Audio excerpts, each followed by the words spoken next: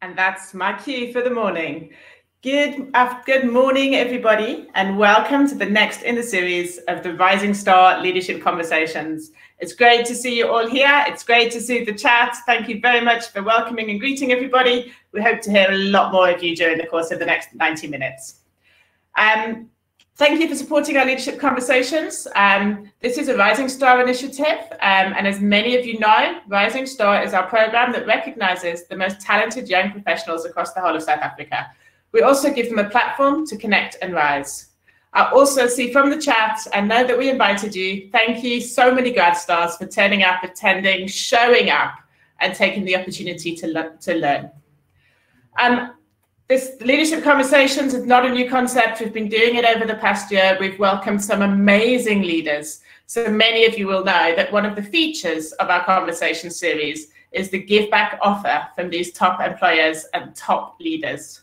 It's inspiring and amazing to see these busy people giving back to the next generation, donating their time, donating their expertise. So please remember that Taelo has kindly offered a 60-minute session of her time to one of you in the audience that stands out, that brings your A game, that asks relevant and informing questions. So seriously, it's not good enough just to turn up, show up, and make yourself known and take advantage of these amazing opportunities. It is known that through her whole career, Taelo has had a passion for developing people. She has a lot of experience and has invested time throughout her career in mentoring and coaching teams, young talent, in an effort to make a high performance and highly effective culture. So we're going to be monitoring your questions. We'll go through all the questions after the event. Even if your question doesn't get asked, you may still win. So the winner will be announced early next week. And can you actually imagine spending 60 minutes in the company of this amazing lady? Imagine what you could ask her, what you could learn, her experience, and when will you ever have this opportunity again? So here, let's wait for, so also we'll be announcing the winner on our Facebook page. So please use Rising Star SA, hashtag Rising Star 2021. And we also welcome all the comments from this webinar to be posted. Another of my favorite features and what makes our Rising Star leadership conversations different from anything else out there is the opportunity that it gives us to feature some of our amazing Rising Stars. Who better to facilitate such a meaningful session all about celebrating the next generation of talent than one of our very own Rising Stars? Makes sense, right? So on this note, I would like to thank Boitumelo, a rising star and a rising talent in media. She was the winner of the 2018 Rising Star Award in the media and marketing sector. Boitumelo, thank you for your time and thank you for your support and thank you for your participation. So going to the theme of leadership. Leadership, of course, is challenging at all times. All around every corner, there's a different challenge. But now, in the past 18 months, the time of COVID, no one could have prepared, planned, or expected this. So this is when true lessons are learned and true icons are born. This isn't a path that's ever been trodden before. There is no blueprint. So we need to look up to our leaders and just learn. I mean, dealing leadership in a time of crisis. Wow, amazing people. So on this note, I'm completely honored to welcome Taelo Mojapelo, whose name I hope I almost got right and didn't murder too badly. She is a distinguished leader. She is the CEO of BP Southern Africa. And she's here today to give her perspective on leadership and learnings over the past 12 to 18 months and over her entire career. Taelo is a business leader with 18 years professional experience in Africa and a wealth of commercial and operational experience in supply chain, leadership, strategy, and operational excellence. She holds a Bachelor of Science honors degree in chemical technology from the University of Natal, a master's degree in environmental engineering from Cambridge University, as well as an MBA from Gibbs. She's an incredible lady. In addition, she's a certified supply chain professional, a certified director with the Institute of Directors, and a University of Wits seasonal lecturer in modular supply chain. So don't miss your chance to learn from this incredible lady who has kindly donated her time. So ask away. Now, on that note, that's me, that's my intro, that's my welcome, but this isn't my show. So Taelo and Boitumelo, I'm going to hand over to you to conduct the interview. And thank you and welcome. Laura, thank you so much for that. Good morning to everyone. And Taelo Mojapelo, welcome to the webinar about leadership conversation and also just highlighting aspects of mentorship. Welcome. Thank you. And I'm excited to be here today, engaging our Gradsters. Now, as Laura has said, I think the Rising Star Awards have become such a great platform for upcoming young people in a different industry together, from engineering to media like myself, and even hospitality. I'm pretty honored to be facilitating this with such an extraordinary woman in her own right.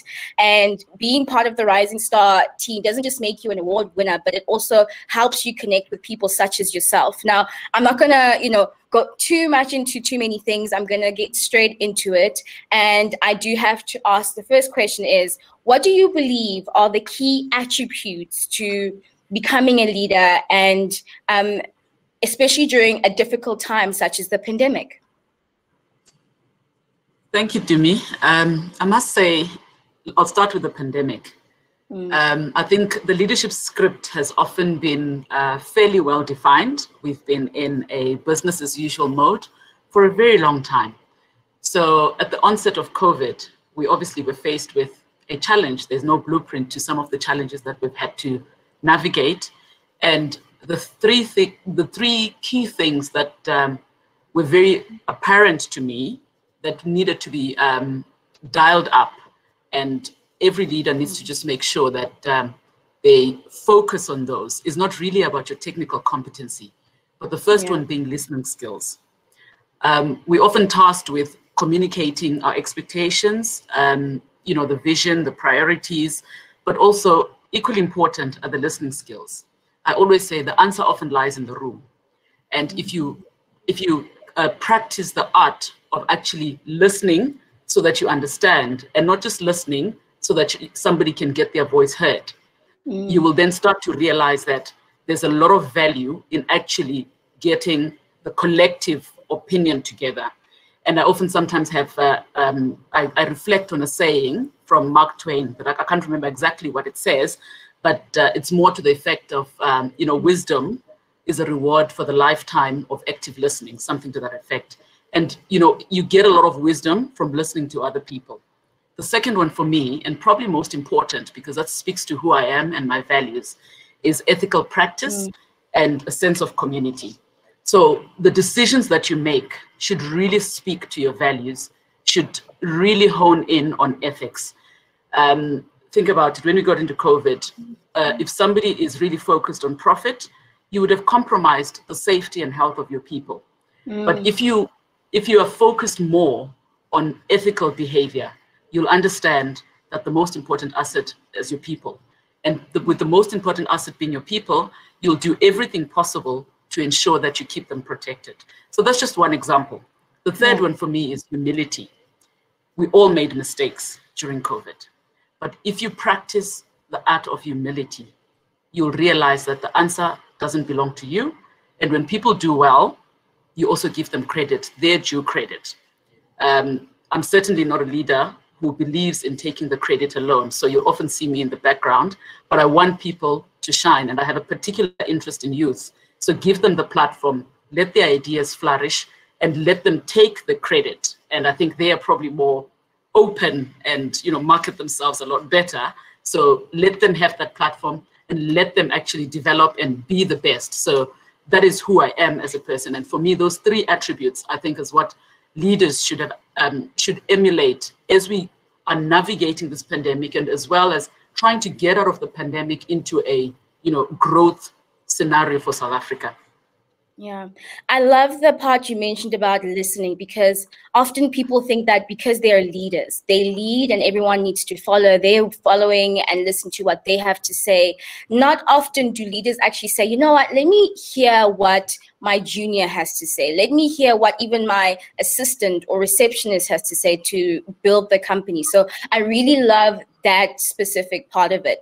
I want to go back to Rising Star because I'm trying to get as many people as possible to enter for the next Rising Star Awards that might be taking place in the next year. One of the things that I took away from it was finding a good mentor and someone to lead me in and help me in the things that I do as a senior content producer. But Taelo, I want to know, what role have other leaders played in you and your personal life and shaping your leadership skills and style? Okay, thanks for that. Just in my working career, to me, I've had a lot of leaders who've shaped me. Most of them, I must say, being male. Yeah. And I probably only had one female leader. So the more we have them, you know, I think things will change a bit in the coming years. But also different personalities. But the one leader who shaped me was in the year 2008, leading up to 2010. And what this leader said to me was, you know what, you're not giving your best, but I was working very hard. And I thought I was working very hard. And they said, yes, you're doing well, but you know, I judge everybody by what I believe their abilities are. And I believe you're capable of much more.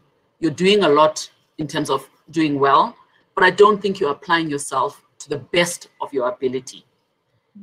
And what happens at that point? You're, you know, fairly young, you're impressionable, and it gets to you. It almost demoralizes you. But in that sense, he was actually being positive by saying, you know, I know there's a lot more you can give, and your potential is much more than what you're actually putting on the table. So I obviously second-guessed myself, and but realized I've got to correct it. And he said to me, you often have a tendency of letting louder voices win.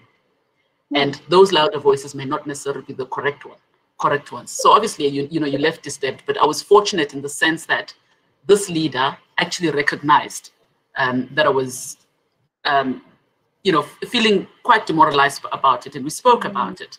And what I learned from that is we all have areas of development. And the one for me was, how do I actually just not rely on my mental capabilities and my ability to work hard, but how do I also learn to start trusting my instincts more and being a lot more assertive in how I communicate. But at the same time, because of who I am, I always have an inclusive approach, and I was not prepared to give that up. So when you're operating in environments that are not very inclusive, you sometimes feel alienated. And for me, that was a very big learning lesson of how to make sure that I educate a lot more people to be inclusive. And you know, now in the last few years, as I've had the platform to do so, one of my leadership ethos is to make sure that even the voices that are not as loud in the room get an opportunity to be heard, because I've made a conscious effort to choose a different path. So I must say he was actually quite influential, and he's a male. And I'm hoping as a female leader, I'll be a lot more influential to more people across both genders and of different diversity to actually start emulating that behavior. I love that you want to grow, and as a leader yourself, you're looking to grow others to become just as good as a leader as you are. Apart from the lesson you learned from that specific leader, what other lessons have become important to you as you grow as a leader, as you build your leadership brand, so to say? Okay. Dumi, I think sometimes we get into the world of work because we've got degrees, we are qualified, and we start working. Then we get into the next role, and some people are fortunate enough to, you know, be noticed, and they get promoted and, you know, move from one role to the others. Others probably float laterally for quite a long time. But the one thing I learned from my, you know, in my own journey is that, you know, one needs to know their why. If you actually know, if you have a sense of purpose and you understand why you exist as a person, everything starts to fall in place. Because when you understand why you exist as a person, if you're thrown into an organization that does not have the same values as you do, you will quickly know that you're actually not going to give your best, because you're not going to flourish as an individual.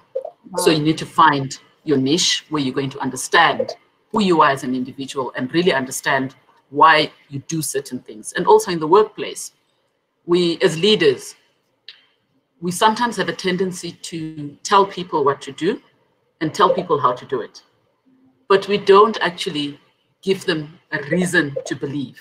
So as in, what is the why? Why am I doing certain things? So that for me has been the biggest thing. If you give people a sense of purpose and you let them understand why, everything starts to fall into place, because the lack of the why actually creates a lot of internal confusion, and it also plays out in the organization that you lead. So that's when you start getting into organizations that do a lot of churn and are in crisis mode all the time, when you don't necessarily have to, because you've not clearly articulated why you're doing certain things. It's funny you say that, because our managing director here at YFM, which is where I work, in order for us to feel motivated for 2021, despite the pandemic, she said to us, you need to know your why. Yes, you work for YFM, but you need to know why you're here. And if you know why you're here, then you'll know why you want to stay, despite how things can be depressing sometimes during the pandemic, despite how hard sometimes work can be. So you've just put perspective into what she was saying, because at first I wasn't understanding her, and what you've now said has helped me understand that. And I hope that those who are watching this webinar are also realizing the same thing. Now, Taelo, I want to... Yeah, and it's important. I mean, if I can just come in, and it's also important that it's important that you actually really understand why, because like you said, when things are tough and the chips are down, you actually build in that resilience because you have clarity of thought as to why you are doing certain things, and you become a part of the solution. Wow. Speak of solution, I mean, the CEO position that you now hold as a Black woman in South Africa is not your first leadership role. I must then ask you, what lessons and experiences have you taken from your previous leadership roles and now moved that and they've kind of prepared you for the next role? So the challenges that you are now facing, what have you used from your previous leadership roles in order for you to tackle those challenges? I'll probably start by what I said earlier on. Yeah. That you know, COVID, there's no blueprint. And my previous experiences have been really more around, you know, process improvement, operational excellence, strategy development, just, you know, in a almost business as usual. But even then, even with that, there were key lessons that I've learned in those journeys. I worked for SAB Miller for some years before AB InBev took that over. And I worked on a very difficult project some years back. And the one thing that it actually taught me as well was, if you want to craft quick solutions, you know, be collective in how you do your work. Because if you try to work in isolation, you're not going to get a lot of things done.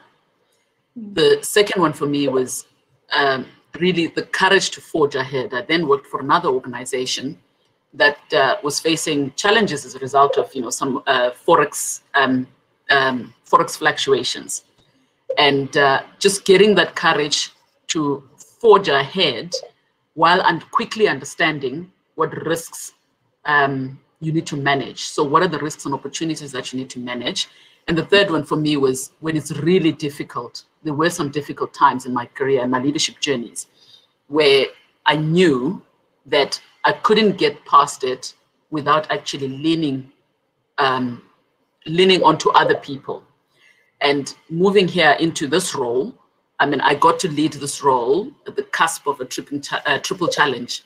You know, the oil price had just, you know, gotten to near zero. COVID pandemic has just kicked in.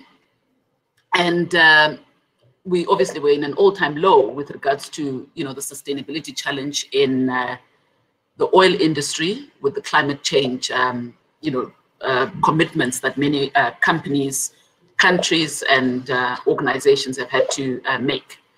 So having led through different transitions, I never imagined that I'd be called up to lead this type of scale. But I must say, you know, I've been fortunate enough that the organization that I work for, we have deliberately made an effort to be a lot more inclusive, but also to accept the diversity of thought as well that people have. So get a chance to listen to everybody and make sure that we build resilience and courage in a lot more people for us to be able to navigate this challenge. And I must say, we have survived this past year, and much better than we expected to. I love that you mentioned blueprint earlier on in your response to the question. I must then ask you, how has your leadership style changed in the past year, not to mention since becoming a leader? Not much. Okay. You know, I always say, if you show up authentically and you remain yourself, you will probably develop, because there are certain lessons that you learn. Yeah. But the ethos of who you are actually remains at the core of it. And, you know, not much has changed. And yes, one can be tempted to say, I've done this, I've done that, but I've really maintained who I am as a person, and also in terms of leadership styles. The core of who I am has remained, and it's really that of, you know, inclusivity, but also trying to make sure that people understand the concept of a high performance culture, because that is how I've been trained in my work environment, but the ethos of my leadership hasn't really changed. Taelo, it's said that in many of the studies that South Africa has done, that many of the millennials are finding themselves right now in a position where they're trying to get to leadership roles, or they're trying to change the way that they do their leadership. What benefits do different leadership styles bring to the table, and how can this help someone who's trying to become a leader or trying to improve their leadership skills? Okay, I'll address this from two different perspectives. Okay. The first one is from an individual perspective, and the second is from a collective perspective in terms of the different people that you bring into a leadership team. But as an individual, one has to realize that you have to be quite versatile and fluid as a leader, because there are times that you're called upon to lead, and you must lead and lead from the front. Then there are times that you're called upon to participate, and you're being led by a subject matter expert. Accept that. You learn, you listen, and you actually not just learn and listen, but you start to understand exactly how that subject matter expert is positively influencing the decisions that you need to take. And when you now need to inspire a vision that may not necessarily be within your subject matter field, you actually do so, and you now have the ability to lead, even though you're not actually, you don't own that subject, but you then you start owning that vision. And then obviously there are times where you need to bring everybody together. So you've got a flock of sheep, you need to bring them together, and you need to guide and make sure that, you give that direction, because otherwise you run the risk of everybody moving off in a separate direction. So that, from an individual perspective, is, how I have actually experienced my leadership, that it's not been just one style. Values is one thing, but if you still keep your values, you can still change your leadership style depending on the situation. And then the second one for me is, as you're building leadership teams, different leadership styles in a team actually, create what I call musical notes within your leadership structure. So you get to start to rely on each other a lot more for the strengths, and you challenge each other a lot more constructively. So because people are different and people see leadership differently, you actually gain value from diversity in leadership. And by diversity, often people think it's the physical aspects of diversity, but you've got diversity in thought, you have got diversity in different forms. I mean, in my team that I've just created, I've got what I call the thinkers, because I know these are people who actually, from an academic perspective, they're pursuing PhDs, and the way they process information is probably different from somebody else who has come through the ranks and is in a leadership structure by virtue of them being technically sound. And they also bring in a different thought process to it. However, the one thing that needs to remain the same in that leadership team is to make sure that the purpose again is uniform, and you try and build a uniform culture, because that culture is what is going to permeate further down into the organization. So I think from that, in terms of the different leadership styles, one piece of advice I can give to people is to learn to adapt and to be dynamic depending on the situation. Right. Someone right now has joined the webinar because they're thinking, I can probably learn a thing or two from Taelo. I want to then know, what are the key leadership strategies that we should implement right now in our different leadership roles that will enhance our ability to make the organizations that we work for future-proofing them to be successful? Okay, I think the most important one for me, and I'll probably just focus on this one, is ethics and value-oriented decision-making. If this should really become the compass that guides leaders into the future, because I can tell you, I don't think we'll have the type of stability that we've had in the past 30, 40 years going forward. I'm of the view that things are going to be change is going to be something that is a part of us, and we're going to have to live with it in many different ways as we go through the transition. And I'll just, if I think about some of the work that I've been doing is, for example, how mobility is going to change in the coming years. I mean, currently we're driving fuel cars, then everyone's speaking, there's hydrogen that comes in as a source of energy. You also have EV and so forth. And we actually don't know what the end state would look like. And think about people who are also in mining. They're going through their own transitions. The digital world as well is going through their own transitions. And in going through those transitions, key decisions will have to be made. But in all of that, if you try and play the short game rather than playing the long game, you will fall short, because you'll make decisions for now, but change is likely to happen in the next 2 to 3 years. And with that happening, you may actually have lost the opportunity to be a lot more sustainable. Because if you think about it, in the past, it was okay to lead for now, and leading for now would possibly also guarantee that the strategy that you implemented today is going to be relevant in the next 2 years. But that isn't going to be the case. But if you put in ethics and values, so I call it value-oriented decision-making, at the core of your leadership strategy, in everything that you do, you'll actually recognize that change is imminent, and with change being, almost what we now call steady state, you will need to make sure that your decision-making caters for the change that is coming along the way. Wow. Speak of change, how important is internal management and change within the management during these times? Okay. Internal change management, it's, it's very, we shouldn't isolate internal change management without recognizing that we live in a universal environment, right? But having said that, if I talk about internal change management from an organizational perspective, again, I said when I spoke earlier on, employees are your most important asset. And with organizations, and many organizations, in fact, almost all that I probably have interacted with in the South African environment and globally, have gone through some change of sort, of some form in the last year or so as a result of this global pandemic that we've had to navigate. And internally, managing the change in terms of communicating the change. So start by communicating the change.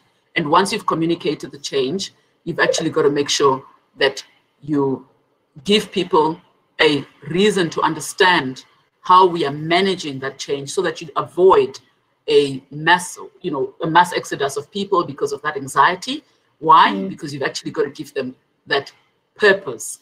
And when they understand the change that we're going through and why we're going through that change, it becomes a lot easier for us to actually manage as we get out of the change. The change has got different cycles. So the change cycle, as we're going through that curve and getting out of it into the upward phase, they actually understand where we are going as a result. But I think what's more important, which we sometimes lose sight of, is the sustainability aspect. We manage the internal change, but forget that we have to continue to make it sustainable, because we put in a lot of focus on while the change is happening, but the change happens a lot longer. So, you know, how should we should focus our efforts on ensuring that the change management practices that we put into the organization are actually sustainable as we go through different waves of mini changes that, you know, we'll be embarking on. The pandemic has been quite a heavy wave when it comes to change.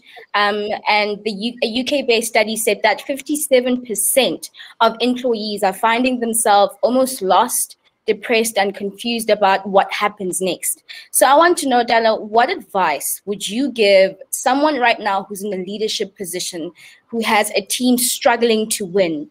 What advice would you give them in order for them to go past this stumbling block, and in order for them to excel and reach their goals as a team? Most importantly, first things first, be clear on your vision and priorities. There's nothing more frustrating for a team or people who are working when there's no sense of direction. People call up on strategies or on a vision that was relevant 5 years ago and is not relevant now.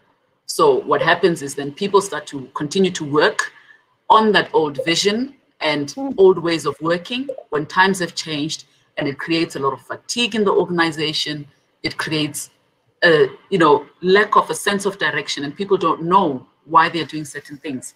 So as a leader, the best thing you can do for people is to give direction and continuously repeat that message or the direction that you're giving until it becomes a habit. Because then people start to know that, okay, this is where we are going, this is where we are focused, and we are actually geared towards a particular goal.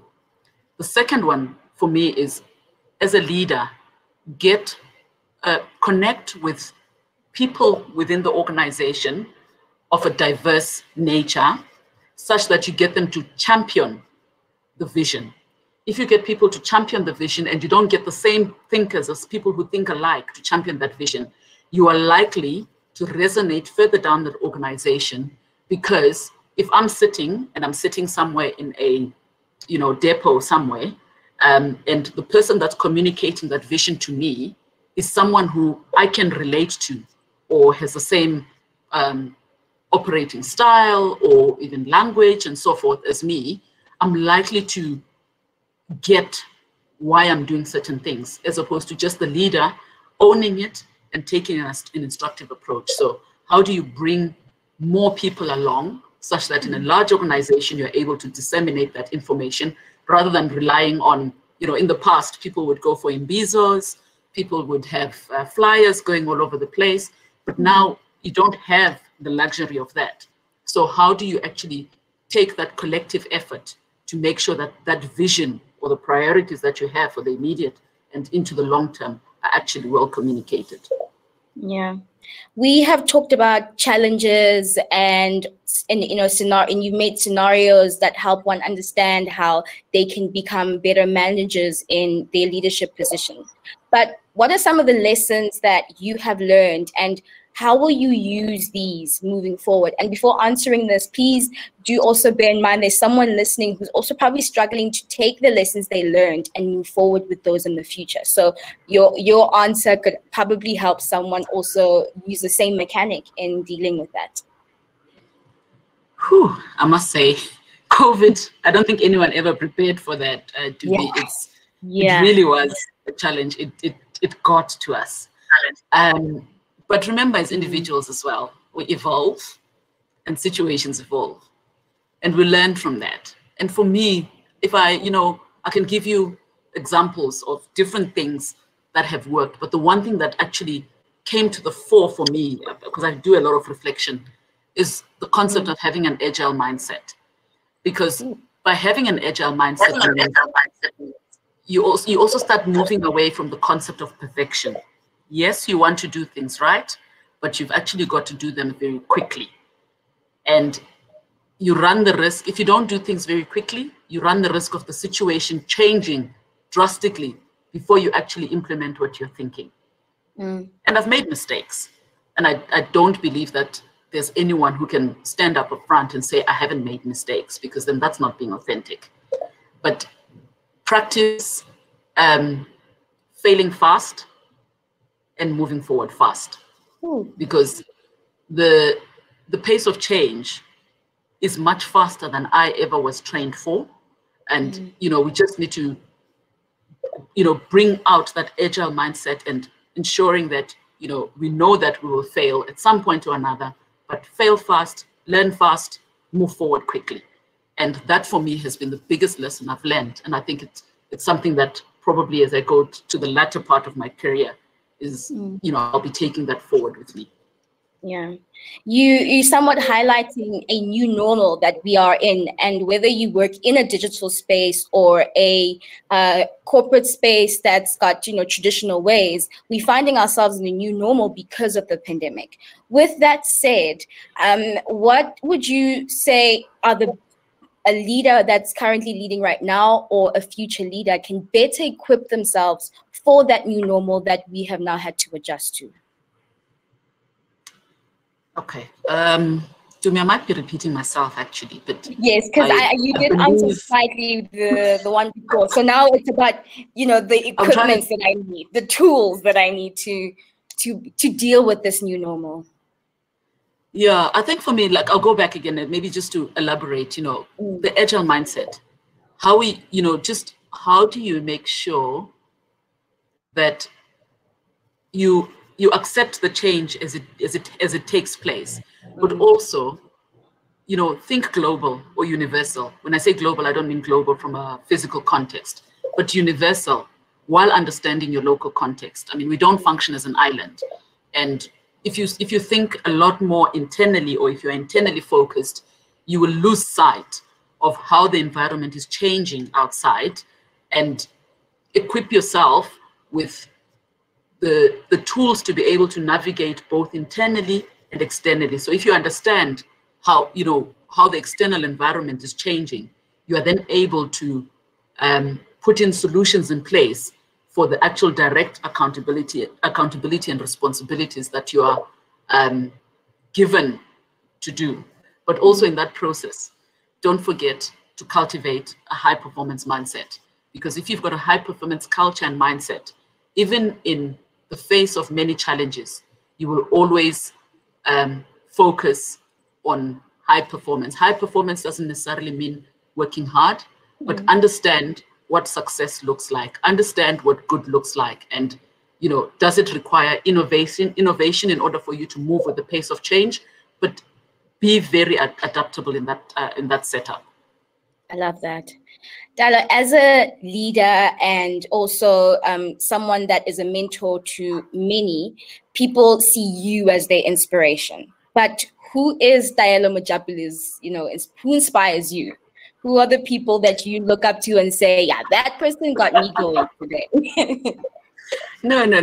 People always ask things like that. And yeah, I actually don't have leaders that I say I want to be like. And I'll explain myself.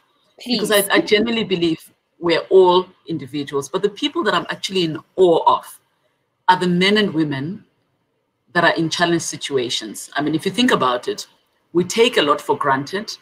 We put a lot of pressure on people to want to be like the person that is most visible, most communicated, presumed to be most successful. But they're actually people who wake up every morning, and in spite of the challenges that they face, they work very hard for an honest living.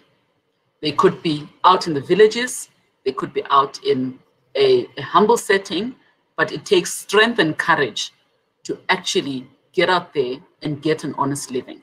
And I mean, while I'm a believer that we shouldn't glorify struggling, because that's not what we should be doing, but at the same time, we shouldn't get everyone to start thinking that they can be the next Kamala Harris or, something of that sort, but the best that they can possibly be. And for me, it's inspiring to see people actually work hard to get themselves an honest living in a very courageous manner. So I often try not to emulate someone else, because you can only be who you are. Yeah. You have dropped some really, really good gems. I mean, I wasn't able to write any notes, so I'm going to have to go back and listen so I can take down some quotes from you. But before we wrap up the interview with myself and you, yesterday I was actually going to an interview for a leadership position within the company. And some of the things you've said now, I'm like, oh man, I wish I'd had this talk with Taelo before going into that interview. So there might be someone now watching this webinar and they're about to go into an interview where they want to apply for a leadership position. What words of advice would you give that individual who's about to either be a leader and get promoted or walk into an interview that will lead them into a position of management?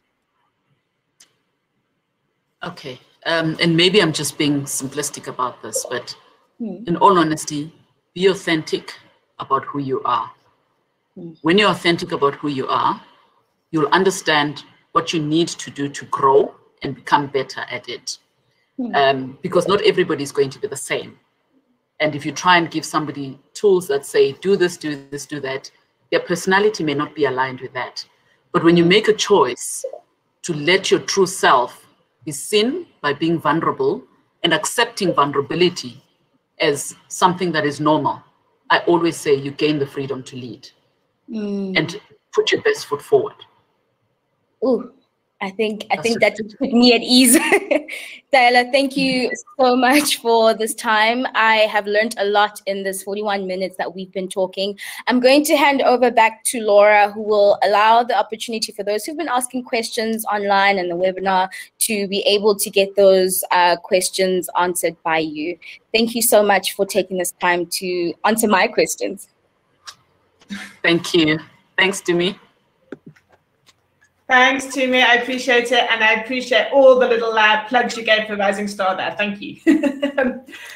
Wow. So I don't know if you've seen the chat here. It's so crazy. It's so full. They're so busy. So thank you to everybody. Pardon? I never look at the chats when I'm talking because they're very distracting. So let's see. There are, and there's some really interesting questions going on. These people, I have to say, these people in the audience are amazing attendees, really want to win your mentorship session. There's a few BP specific, industry specific questions, but if you don't mind, audience, I'm going to leave those to one side because they're not really about the leadership or specifically referring to the whole audience we have today. But I'm going to start, if you don't mind, Taelo. There's a lot of questions about being a female in a male-dominated industry. There's Shegofatso, there's Yonelo, there's Tabile. Many of them want to know is, do you feel like as a woman, you've ever been held to a different standard as you progress through your leadership? Absolutely. Know your reality and don't run away from it.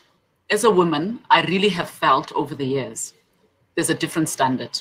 And, you know, when I don't complain anymore, but when I was a lot younger, I just couldn't understand how, I think men are generally a lot more confident and they can take your work and run with it in a very confident manner. But that's probably who they are. I also say, I've got 2 sons, by the way, and I see their confidence just flourishing. And because I was raised in an era where you don't necessarily be as confident as you possibly can be. So obviously, as a result of that, you don't call out any discrepancies and you continue to work a lot harder. Now, the unfortunate part of that is it does bring in a lot of fatigue for women. I know of a lot of women that have actually left corporate as a result of what I call corporate bullying. So I'm often, I call my leadership team, I've got men in my leadership team, and I say to them, call me out when my biases are coming out, because I have a strong bias towards protecting women. And sometimes it plays itself out in a not so nice way, but it's just, you know, we are human beings, so certain things will happen. So I have been held to different standard, but I've taken a personal journey of making sure that that doesn't happen under my watch. And I call on a lot more women and men to make sure that that also doesn't happen under their watch. So if I can maybe just share very briefly, about 3-4 years ago, I was going through a personal purpose journey, just trying to find my personal purpose. And I was reflecting on a lot of things that have happened to me in my career. And the one thing I said I came up with was, I have a personal purpose in everything I do, whether it's in corporate or in my personal life, is to make sure that I uplift other women and groom better men. So if you want to work with me and you're a man, I'll teach you how to behave well. That's incredible. I can totally identify with what you say about your sons having natural confidence. I have a son and a daughter, and the difference between them. My son is outgoing and like bounces, and she's very personal and heart-led. Maybe that's my personal experience, but I can completely identify with what you're saying. I think that just to follow on from what you were saying, Yanela has asked, and you've sort of referred to this, but what challenges have you experienced as a woman leader, but how did you earn the respect of those that challenged you? Okay, so I think in the corporate space, professionalism is very important. So when people challenge your work, I think the most important thing is to let the facts speak. It's very easy to degenerate into emotion. If you practice the skill of moving away from degenerating into emotion and letting the facts speak for them, quite firmly so, you start to gain that respect, because then you're actually known to be somebody who actually speaks from a position of facts. The minute you bring in an emotional conversation, you run the risk of being dismissed as, emotional and so forth. And that actually, you lose your upper hand as a result of that.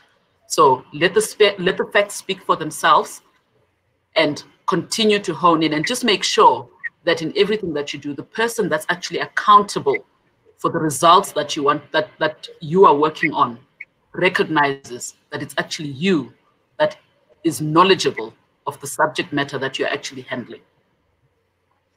Own your space. You clearly have a very authentic voice, and this has led you, and a purpose and a vision, and this has guided you through your career. But have you ever struggled with staying true to that? Has there ever been situations where you felt challenged? This actually links to my next question of imposter syndrome. Do you have any advice for those struggling with imposter syndrome? So I'm just going to link those two questions together. Okay, I got the imposter one. Repeat the first one. Have you ever struggled with staying true to your own voice?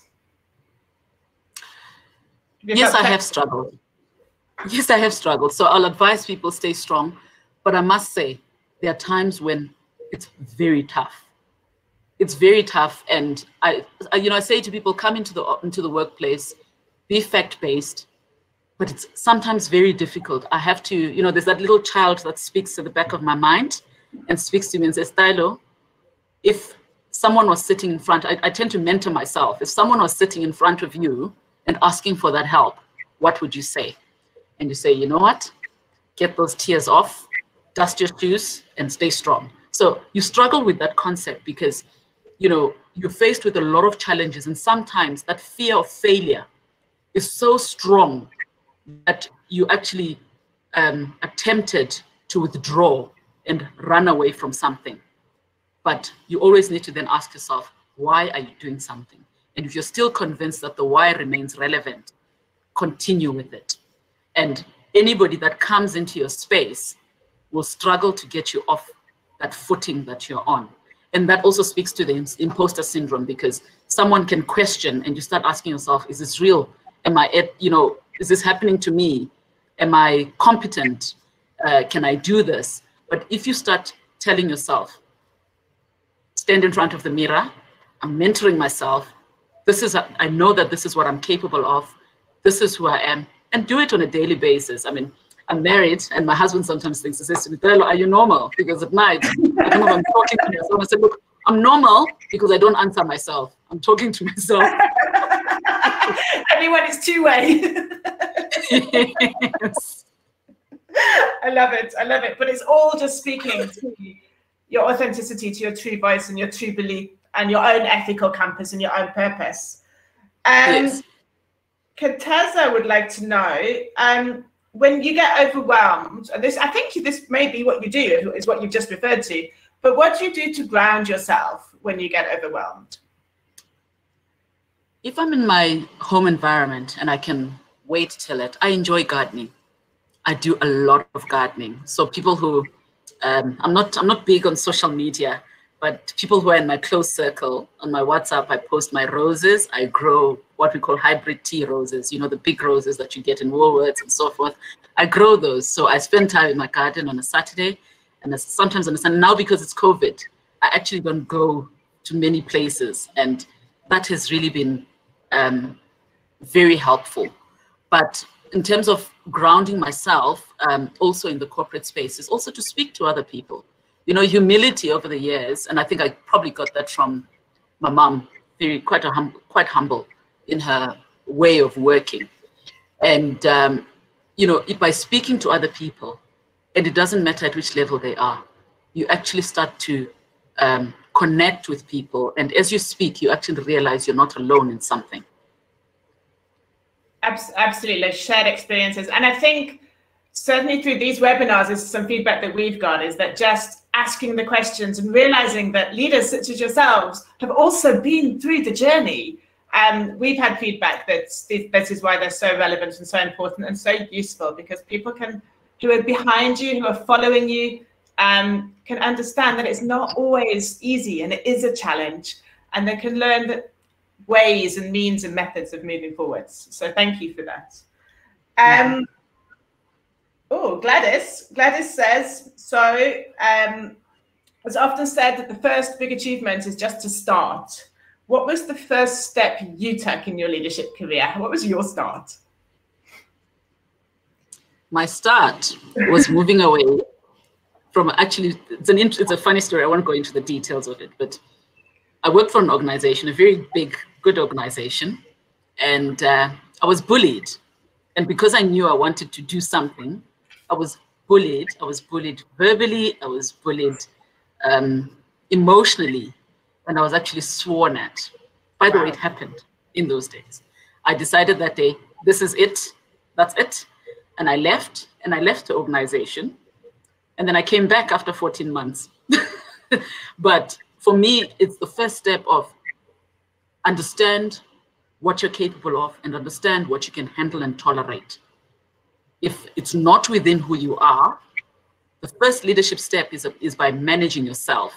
If you're not able to lead yourself, you're not going to get onto the leadership journey. So start by leading yourself and start by understanding where you want to go. When you do that, it starts to get a lot better, because now you're getting to truly lead yourself. Because I think as we grow up, we manage ourselves, we do what needs to be done, but we don't do self-leadership in a sense. But by doing self-leadership, you then also start to find it easier to lead people, because you start setting your boundaries as well. Awesome. And just come up as a question there, which I was just trying to make note of, from Koketso, who I know is one of our former rising stars. So thank you for joining us, Koketso. Mm-hmm. What does responsible leadership mean to you, and how have you modeled that throughout your career and for those that you lead? Okay. So if you recall, earlier on, I spoke about ethical and value-based decision-making. So responsible leadership is you are tasked with leading people, you are tasked with leading an organization, and you're tasked with leading activities. In what you do you actually ensure that you put people's safety, and by safety, I'm not talking about physical safety alone. There's psychological safety, there's emotional safety. You also put that at the front of their minds, but also being honest with them when they don't perform or don't meet deadlines. But by them not meeting deadlines doesn't mean you're threatening somebody out of a job. You're actually getting into a space where you're coaching them and mentoring them to be better So you're giving them a sense of security within the organization, knowing that they can actually make mistakes and develop and grow while in those roles, because we're all not perfect. And when you're also tasked with leading activities, to ensure that the activities that you're leading, you continue to lead them in an ethical manner and don't breach boundaries that you're not supposed to. Again and again and again, I just hear authenticity, your voice, your truth. I think it's incredible. And I'm certainly very inspired. There was a question. How would you maintain your voice if you're a young professional in a boardroom full of decades of experience? What's the best way, it's from Mmakau, what's the best way to participate and be heard, but without being seen as the pushy youngster? Again, you know, when you're a young person, I'll give you an example. I sat in a boardroom before I turned 30. And I was very nervous because I was the only woman. And more importantly, I was the only Black woman in that room. And this was what, 2006, I think, yeah? And it was very nerve-wracking. But what I learned from that is know your content.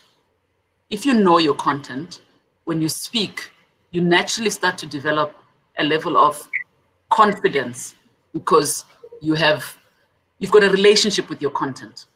And when you've developed that, a lot of other things are a learning journey. And find one or two people within that group that you are able to become vulnerable with to get them to understand that you're on a learning journey. I think the biggest mistake that a lot of people make, and young people put a lot of pressure on themselves, is to believe that they can be at the same level as, the same experience level as somebody who's been in that space for 30 odd years. The reality is you're still growing, and accept that. But sometimes it's very difficult to let everyone know that, because it does come across as, oh, probably I don't know what I'm supposed to do. But if you find one or two people who can, should I call it, sponsor or mentor you within that group of people who you know will have your back when you're feeling nervous, when you're feeling uncomfortable. That for me is what I think would be a good strategy. And it worked for me. That's incredible. It's like reach out and make connections outside of the boardroom first, without just walking in as a youngster and knowing it all. But also in previous webinars, I've also heard people say, ask for help, volunteer your services, make yourself useful. And then these experienced people and leaders in the room will notice you. It's not about pushing yourself forward, but it's about making yourself be seen. I think that's just... Yeah, absolutely. And linking on to this, Siamtanda says, what can a young professional do to ensure they are always on top of their game at work? You can't be. That's not fair. You can't be on top of your game every day. It's true. And I know people think it's not the right thing to say. You can be on top of your game most days, because that is generally who you are. You are on top of your game and you understand what needs to happen. But there are days where you're not going to be on top of your game. Again, don't sit in isolation. Communicate that. Feel free. Create those safety nets, or align with people that you believe you can actually speak to say, you know what, I'm actually not okay. And maybe if I were to give a practical example, when I had my second son, he was born prematurely, and I wasn't in a very good space, but I had to go back to work. And I just went to my boss and I said to him, I'm not okay. It's what it is. And I was pleasantly surprised. He literally said to me, look, I understand where you've been and what you're probably going through. And my activity sets were reduced for at least, I think it was almost a year. And then he said, because I know you're capable, when you're ready, of which don't abuse it, because I said to myself, I'm not going to abuse this ticket I've been given, but I'm going to make sure that indeed when I'm ready and able to put up my hand and start increasing my workload. So it's a two-way street. You're not going to be always on top of your game. It is life. We are human beings. but you've earned, in your situation, you earned the respect to be trusted that it isn't a situation you would abuse, because they knew that top of your game is your norm. But did that inspire your loyalty to the organization? Did that make you come back and do even more? It did, because, you know, as human beings, it's not always about, you know, the money, are you paid well or so forth. If you're made to feel valued in an organization, you'll give your all. You will. 100%. And that for me, it was, it really made me feel valued in the organization until it was bought over. It changed. Yeah. I'm going to flip a little bit now, because there's quite a few questions coming up about work-life balance. And Shego, again, I appreciate that actually there's 2 Shego Fatsos in the questions. Both of you are very active, but it makes you look like one of you is really, really active when I just pick up your name. But thank you for being so active with really good questions. But how do you, Taelo, how do you, boundaries have become blurred over the past year, over the past 18 months, working from home, like that work-life balance, blurred boundaries. How have you managed it, and what advice would you have for those that are struggling? I think it remains the same within COVID. You know, we are in COVID and before COVID. I did a previous Rising Star talk, I think it was 2019. So that was before COVID. And the one thing I said to people is, you know, we talk about work-life balance, but I see it as work-life integration. So for every organization I've worked for, I've brought my family along. So my family knows what's happening, you know, how it's happening, how things are taking place. And in the workplace, they know about my family. I crack jokes, and even when I've had a bad morning, I said, you won't believe what happened to me today. And just because this is who I am. So I believe more in work-life integration. And yes, there are boundaries to it. But at the same time, communicate your boundaries and be clear on what you believe is work that you can handle and what you cannot handle. Because if you do not communicate that very clearly, it becomes a bit of a challenge. So again, what we learn in university, and we also do some modules around communication, making sure you communicate, have your communication skills right from high school into university, that remains relevant. If you never communicate, you are likely to be, people are not likely to know what your boundaries are. It's very, I mean, we all get into the workplace and we say, okay, it's an 8 to 5 job. But then when people don't know where your boundaries are set, you then struggle with that work-life balance because you are not communicating what is possible and what's not possible. It's very important. Absolutely. And this is just a question I've got from my learnings in doing these. There's some research that says, well, much research actually, that says during COVID, women have taken on so much more of the roles and responsibilities of the housework, of the children, of the family, while still trying to pursue their career. Have you found this, and how have you managed this? I haven't found it because I speak up. I speak up. To be honest with you, my children know. I've taught my children to be independent. I've taught my husband, and I'm serious when I say I've taught my husband the concept of shared tasks, because the reality is a lot of our male counterparts are not raised to understand those shared tasks. Although, I mean, we are raising ours that way. So yes. I'd be damned if my son were to tell anybody that he doesn't do work because he knows he does. So everybody does their fair bit. Not everybody does their fair bit. During COVID, I would wake up and, you know, I'd be working from about 7 in the morning till very late, particularly when we're in the crux of it and volumes were not coming for organization and so forth. But it's very important that everybody knows that they have a role to play and you don't burden yourself. So I don't believe in the concept of a woman struggling to the point where, you know, it was Mother's Day and people would post content such as a woman struggles and so on. I said, don't do that to yourself. It's not worth it, because you're going to break down while everyone else is leaning onto you. It's not worth it. I personally find that incredibly inspiring. I'm a single mom of 2 small children, and I run the business.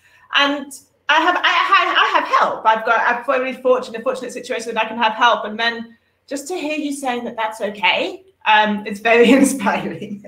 So thank you for that personally. Okay, I'm going to jump over again because we're going to wind up soon. So we're going to move on to the theme of paying it forward, inspiring those in the audience, and helping them on their journeys. So very simple question. Do you read a lot, and what would you recommend? Oh, I pick up anything and I read. No, seriously, I read technical books, I read leadership books, I would read stories. I used to read a lot of fiction, but not anymore. So, for example, I mean, if I talk about personal books, there's a book by Maya Angelou, Letter to My Daughter. That was a good one that I read. And a local book that I found mesmerizing. And I'll tell you, I actually literally said, I am going to, ask to have her as my mentor. And she accepted. So Nolita Fagude, who's currently with Anglo, okay. I read her book, Boardroom Dancing. And I thought, wow, but this woman is alive and she's in South Africa. I want to know her. And I, plucked up the courage after a couple of months. And she was very receptive. She's a very lovely lady. And we've built a relationship since. And from nowhere, and you'll be surprised that there are people, you think you cannot reach out to certain people, but you can. And they will give you that space. And, she's somebody that I now see as an older sister, in a sense. And also there's a book that I was reading called The Multipliers, which is something that I'm quite keen on, that says, how do you actually make sure that you multiply more of you and you don't just do things for your own benefit, but you bring other people along and you give them recognition and so forth. And that actually resonated, quite well with me. Wow, you've managed to answer like 2 more questions just in your book reading. One question is, how do you find a mentor? How do you approach a mentor? How do you identify a mentor? No. That's not exactly how I do it. And can you expand just a little bit on mentorship? Yeah, so I think on mentorship, in reality, you actually need to identify why you want to be mentored. So if the mentorship is based on corporate performance, you'd want to get an internal mentor. If you've got a passion for a certain topic in society, and there's somebody that's actually very good at it out there, reach out externally, ask people, can someone help here and there, and get them to, reach out to the next person to say, look, I actually know somebody, would you be in a position to mentor them? And sometimes it's not easy. It's not like you've got mentors waiting in a pool. Right. But for me, the most important is you have a meeting of minds, because there's nothing more frustrating as mentoring somebody who doesn't have the same values as you, or you having a mentor having a mentor who actually doesn't have the same values of you. So when that person is speaking, you don't resonate. And in the journey of finding different mentors, I've been through that space where I've got a mentor speaking and the mentor is telling me to be aggressive, to be this, to be that. And I'm like, but it's going to take so much more energy from me. I'm going to be frustrated. It's not who I am. And I think we agreed it's not going to work. So find somebody who actually resonates with your values as well. So it's about finding common ground, both in theme and strategy and subject matter, as well as in values and authenticity. So, and if that works, then maybe there'll be a very long and positive path ahead. But the second question, going back to your book and also bringing in the chat, how do you uplift those that follow you? What are any programs or procedures you put in place to pave the way for those that follow? The young people in the audience would love to know. You've mentioned how you support women. That's a really big thing for you. But what can you do? What have you done to make it easier for those that follow? Okay, like I said, I'm not, when you say follow me, I'm not big on social media. And my son was saying to me, Mom, you've got to get this going. You're not, and I mean, he's going on 17, so he understands all of this. And I'm like, boy, I don't have time for all of this. It's just it's just busy. But, the way I've often done it is because I have a passion for lecturing and, engaging with the youth, I actually get into a classroom. So I've been doing sessional lecturing at WITS for the past couple of years. But obviously now with COVID, we're virtual. We're all trying to learn this, and I'm not exactly an expert at this virtual world, but I think I'm getting better. So I reach out to them and engage with them in those kind of settings. And I do recognize that I probably need to be on social media a lot more, but I also need to manage. I need to do it in a manner that I can manage. I am on LinkedIn, not super active, but I would like to get more. So I'm also going to start. I've made a commitment that, I need to do a lot more of that. But in terms of engaging with them, I actually engage more in academic settings because I always say, I think I'm an academic at heart, but we'll see as that goes on. Look at all your questions. But that's amazing. You actually got into the lecture room, you got into the classroom, and you share your experiences there as you are today. So I mean, I think that's clear that you have a give back and a heart and a soul to uplift those that follow you. I feel like we've been talking forever, but like in a really good way, in a really positive, not talking forever that's drawn out. So I'm gonna. I've really enjoyed this session. Thank you. I'm just going to ask 2 more questions. Ampo would like to know, what mantra do you live by? And I think that just sums up everything we've discussed so far. The art of the impossible. I've always said it. I think I've said this for the last 15 years, the art of the impossible. I'm probably on the back end of a generation of people that had to struggle. And I say back end because I think the slightly earlier generation probably had a lot more struggle. But, I always say to myself, I want to do what is deemed not possible. Obviously within my limits, because I then have to recognize that I'm only human and there's only so much I can possibly do. But the art of the impossible. And when people, I mean, it's happened to me in many of my roles in the workplace. People would say, no, but this has never happened and we're not going to do it. And I say, well, but in my mind, it makes sense. So we're going to do it and we're going to try it. And it happens. And we move forward like, oh, we never thought. So for me, it's the art of the impossible and it continues. I think that makes you an incredible leader. And it's also the bravery to progress with something that people may question. Yeah. Okay, last up, advice. What nuggets, what piece of advice can you leave for these young leaders who've given their time to attend today, learn from you?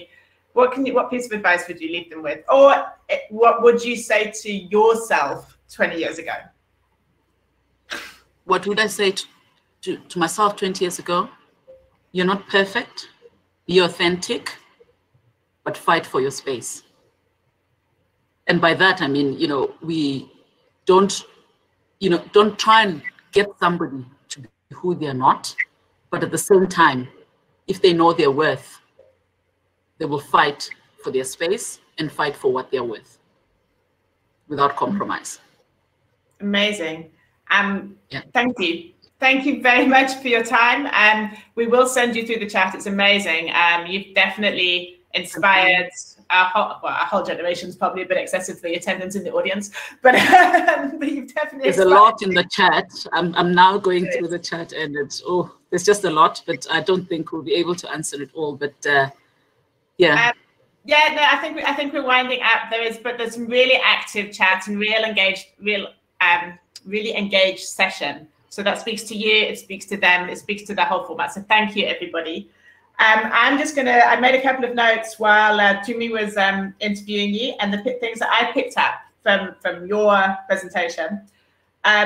Be authentic over and above anything else. Fail fast and move forward, have an agile mindset. Focusing on people is important. Know your why. We spent a lot of time on knowing your why. But if you know the why, the how will take care of itself. That came from the chat as a follow-up to knowing your why. Be clear on your vision, but ensure your vision is relevant.